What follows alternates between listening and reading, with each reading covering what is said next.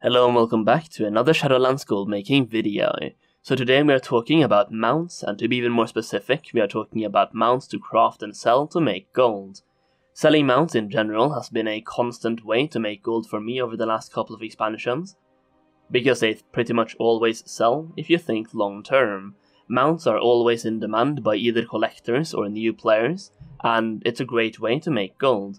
So in today's video, we will look at different mounts you can craft and sell to make profit, which also means you might need to level up and skill up certain professions, since many of these mounts require professions in specific expansions, like for example, Sky Golem requires Mist of Pandaria engineering.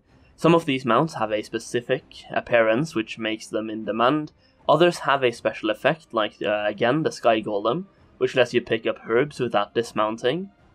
And you also have mounts with special attributes, like the Sandstone Drake, which lets you carry a friend on your back.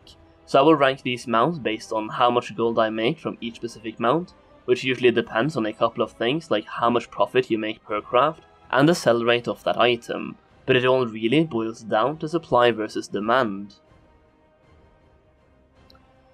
Number 10, the Xiwyllag ATV. This mount is pretty unique because it requires 2 professions to create. You need both engineering and blacksmithing, and you need the Battle for Azeroth versions of it. The blacksmithing item is straightforward as it only requires ores from mining, while the engineering also requires ores, but also requires expulsum as well. You need to craft both the blacksmithing and the engineering item, and then combine the two to actually create the mount. Now this mount very recently came out in BFA, so I think over time and over a couple of expansions, this item, or this mount, could be worth even more than it is right now. Number 9, the Mecha Mogul. This mount is quite special, both in the way it looks, and in the way you acquire it. You see the schematic drops from the Motherlode dungeon in BFA, and it requires 150 skill in BFA engineering to learn. Once this is done, you will want to craft yourself a piece of engineering headgear to increase your engineering skill even further, as you will need higher than maximum engineering skill to acquire all of the materials that you need to craft the mount. These materials include Azerite forged protection plating, blast-fired electric servo motors, and crush-resistant stabilizers, which drops from the trash mobs inside the dungeon, and also Mecha Mogul MK1 remote activation device, which drops from the last boss, which is where you actually need the higher engineering to be able to loot it. Now this mount could be even easier to acquire in later expansions, because I think in Shadowlands and the expansion after it, you will be able to solo the Motherlode dungeon on mythic difficulty, making it even faster and easier to acquire the materials to craft the mount. Number 8, the Steelbound Devourer. This fell core hound is pretty much a recolor of the core hound from the Molten Core event, but aside from that mount, which is no longer obtainable, this is actually quite a unique design. The recipe drops from Tychondrius in the Nighthold, which is a Legion raid. To learn the recipe, you need 100 skill in Legion blacksmithing, and to actually craft the mount itself, you need a lot of demon steel bars, as well as 10 infernal brimstones and 10 fell hides. On top of this, you also need 50 bloods of Sargeras. Number 7, the Geosynchronous World Spinner. This one is fairly simple, but I don't see too many of these on the auction house, which is really weird. This is taught by any engineering trainer, as long as you have the gnomish specialization. To craft this, you need 75 skill in Pandaria engineering, and you need a bunch of materials like living steel, trillium bars, spirits of harmony, and ghost iron. On top of this, you also need 3 orbs of mystery, which is a vendor item that costs 20,000 gold, and this vendor item can potentially be decreased in vendor price by playing a goblin or utilizing reputation discounts. Number 6, the Depleted-Kyparium Rocket. I think this one looks absolutely fantastic, and it reminds me of some sort of TCG mount by the way it looks. This is taught by any engineering trainer, as long as you have the Goblin specialization. To craft the item, you need 75 skill in Pandaria engineering, and you need a bunch of materials like living steel, Kyparite, spirits of harmony, ghost iron, and also 3 orbs of mystery, just like the mount we just talked about before this one. Basically, this is the Goblin version of the Geosynchronous World Spinner.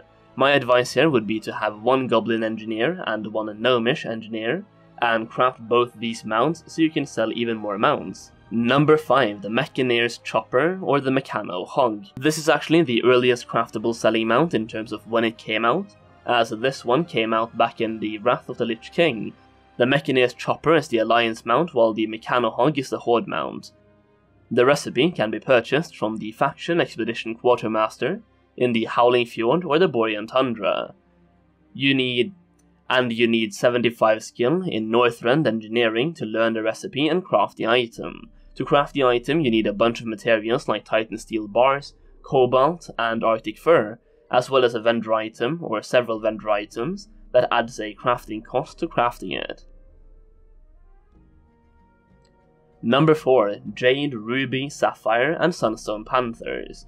These mounts are fairly easy to make and pretty much require the same materials except for which type of gem they use. The red gems are needed for the Ruby Panther, the green ones for the Jade one, the blue gems for the Sapphire, and the yellow gems for the Sunstone.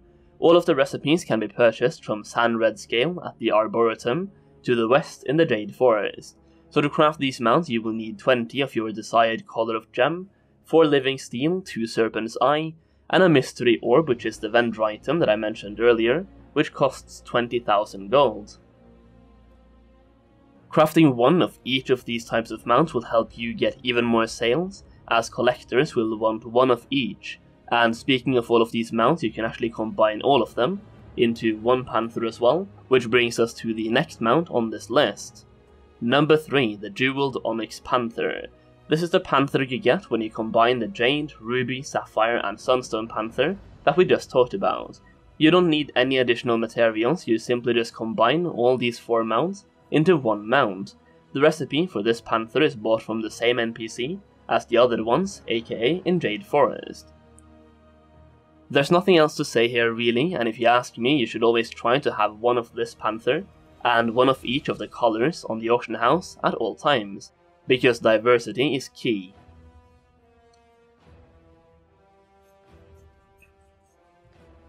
Number 2, the Sandstone Drake. This is actually the first crafted mount I personally acquired, and I acquired this super early back in Cataclysm. Someone on my server actually got the recipe super fast, and me and my friends spent several hours after school grinding savage leather and black dragon scales to sell for gold to get enough gold to purchase this mount. Eventually we made it to 60,000 gold, which was the price for this mount at the time, and it was a glorious moment.